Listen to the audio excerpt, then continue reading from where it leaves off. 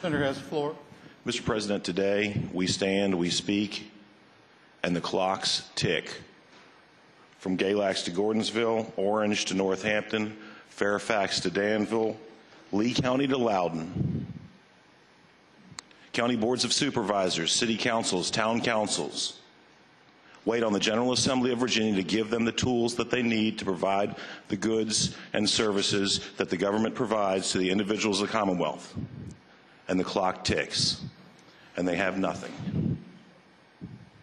In every locality of the Commonwealth, they have nothing. I rise not to speak to 20 people over here. I rise to speak in favor of 32 people over there. Statesmanship is a legislative ideal that's often mentioned, but all too rarely practiced. Statesmanship is when elected officials act in a manner that might not be in their best political or partisan interests, but is in the best long-term interest of those who they're elected to represent.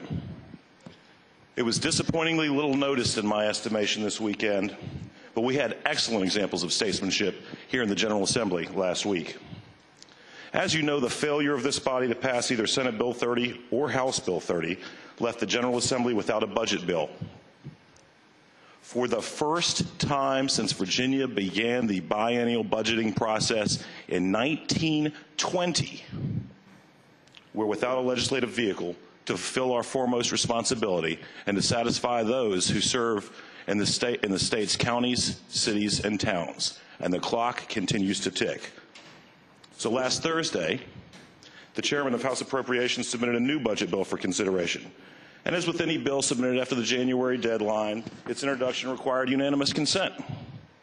That meant that any one of the 100 members of the House of Delegates could have objected and prevented that bill from being considered. But that is not what happened. The bill was introduced, unanimous consent was granted, and 32 people over there acted as statesmen. The following day, members of the House again had the opportunity to delay the process. They could have voted against waiving readings of the budget, a vote that requires 4/5. But 21 members of the House, all Democrats who voted against House Bill 30, one might believe that that would be the case.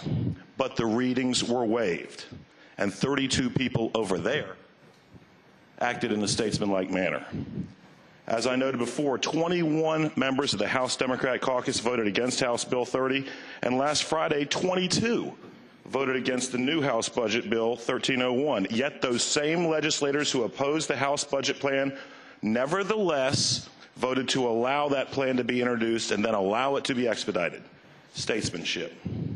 They had the power to stop the process. They had the power to bring it to a grinding halt, and they chose not to exercise that power. Why?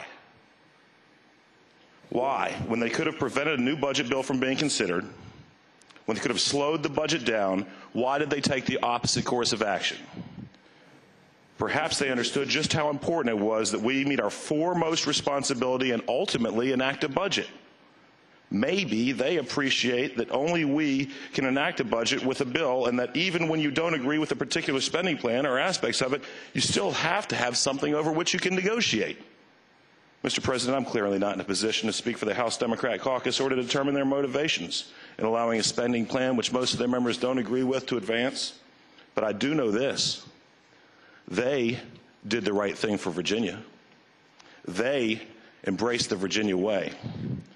Today, the people of Virginia, from one end of the Commonwealth to another, in every county and city and town that depends upon this body to create a budget, are waiting, and the clock continues to tick. We owe a debt of gratitude to 32 people over there, the House Democrat caucus. By adhering to a standard emulating statesmanship, they've set an example for all lawmakers enacted and in the long-term interest of those who they were entrusted to serve. Thank you.